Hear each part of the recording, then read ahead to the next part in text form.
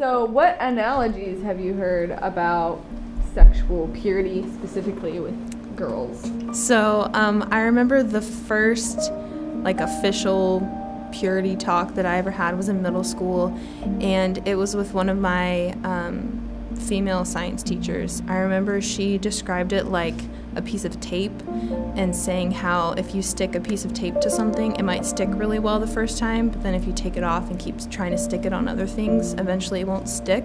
You have a lollipop and then you unwrap it and you lick the lollipop, right?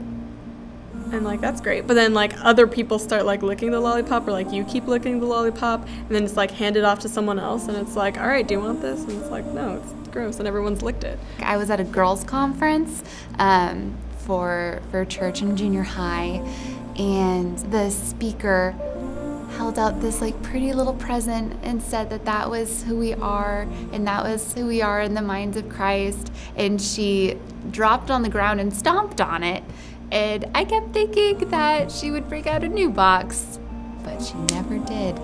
He had a bouquet of roses that he handed out to everyone at the very beginning of his talk. And then he said, you guys look at the roses and just pass them around. So he began to talk about just sex and just in the biblical context. But at the very end, he had everybody hold up the roses. And he had kept one rose in his hand that he held onto during the entire speech, and he compared the two. One, you rub petals when you see a flower, the stems were broken, and some of the kids had picked off the petals, some of them didn't have petals at all. And he held up the two and he said, who wants this rose? And my heart broke when I heard that. He told me that girls that have sex outside of marriage shouldn't be allowed to say that they're pure. And that obviously pissed me off to no end, because I had lived that and felt that, and it was completely not the God that I know.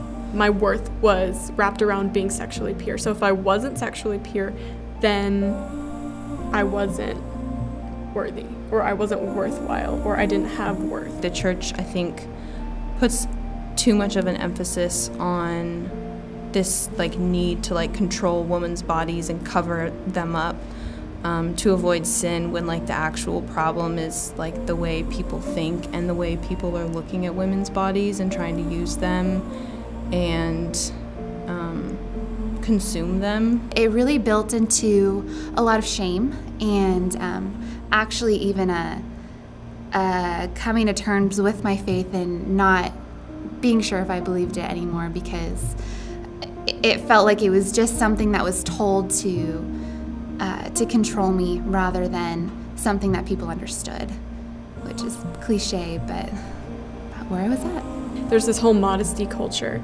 and women are told that we can't wear a certain thing or we can't act a certain way, and anything that we do could stumble our brothers, and that's not something we should do. It's implicitly said that if we do something that is in any way immodest, it's our fault for what happens, and it's not their fault for their actions, because we should have just been saving them. And so there's this fear put into them where instead of wearing a modest swimsuit to reveal your dignity, it's to hide your insecurities. I have to check my heart to